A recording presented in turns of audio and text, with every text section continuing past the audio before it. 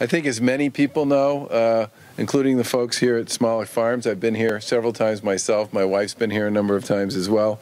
The Commonwealth has been experiencing abnormally dry conditions for the better part of the past 5 or 6 months due to low precipitation and groundwater levels coming on the heels of what I think we would all agree is a relatively mild winter. There are steps we encourage everyone to take to help conserve water resources and keep you and your neighborhood safe. First, it's important that everyone check with your city and town to be sure you're aware of any locally imposed water restrictions because they will vary for different areas. And please try to remember to minimize your water usage both inside and outside your home. You can eliminate or limit watering your lawns, eliminate or limit washing your car, covering a swimming pool to prevent evaporative loss and the need to fill it further, sweeping outdoor patios and driveways rather than using a hose to clean those areas, reducing shower times to 5 minutes or less, turn faucets off when brushing your teeth or shaving, fix water leaks in household items, and only wash full loads of laundry and dishes. The extended forecast continues to look dry, and the Drought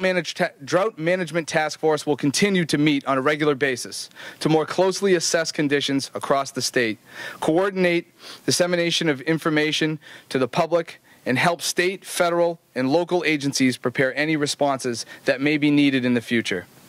Our agencies are ready to respond to the public and should be contacted if anything is needed. Public safety and security. The Massachusetts Emergency Management Agency is coordinating with state agencies and with cities and towns to ensure that the state is prepared to support and meet all local needs in the event that drought conditions worsen. We have not yet reached the point where demand for water exceeds supply in significant ways, but we are doing worst-case scenario planning and developing the capacity to provide large quantities, large volumes of bottled water to multiple communities and to provide tankers of potable water, if necessary, to replenish municipal tanks and to assist farms and other large volume private sector water users. All of us know the importance of farming here in Massachusetts in terms of our food supply. I have the pleasure of working with farmers and other industries around the Commonwealth and thinking about how farms interact in our economy. While we are always celebrating life sciences and we're always out celebrating innovation, we too have a special place in our heart for what happens in places like this, Smolak Farms, and the importance that farming has not only in the Commonwealth but in each of the individual communities of the Commonwealth. So at the governor's direction, with NAM-Farm, we have approached Mass Growth Capital and we'll make loans available to those farms that need help as a bridge to a point in time where we may be asking the federal government to step in with resources. I'd also want to remind people at this time how important it is to buy local